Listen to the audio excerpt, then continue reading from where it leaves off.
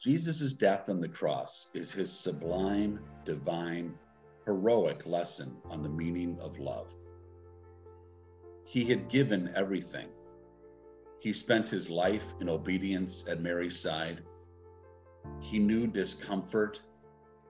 He dedicated 3 years to preaching, revealing the truth, bearing witness to the Father, promising the Holy Spirit, and working miracles of love of every kind.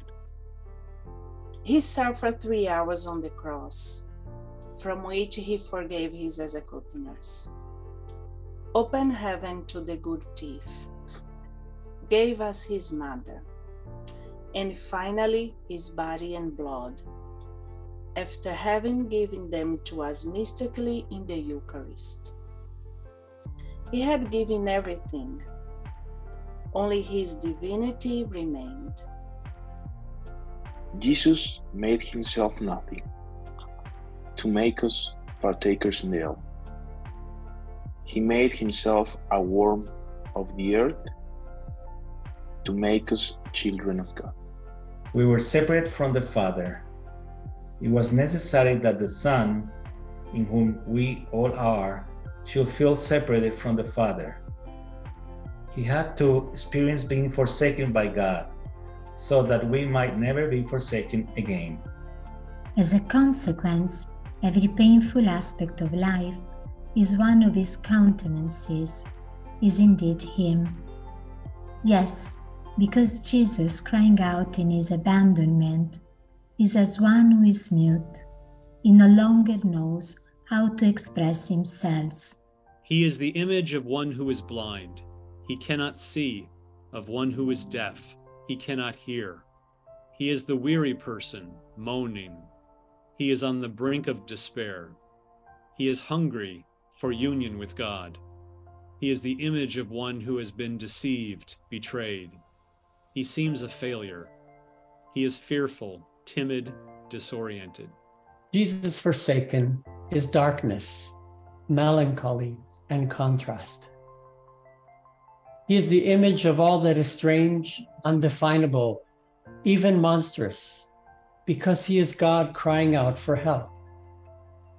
He is the lonely person, the marginalized. He seems useless, an outcast, in shock. It's up to us to recognize him in every suffering brother or sister. The problem of human life is suffering. Whatever form it may take, however terrible it may be, we know that Jesus has taken it upon himself, and as if by a divine alchemy, he transforms suffering into love. I can say from my own experience that as soon as we lovingly accept any suffering in order to be like him, and then continue to love by doing God's will, if the suffering is spiritual, it disappears. If it is physical, the burden becomes light.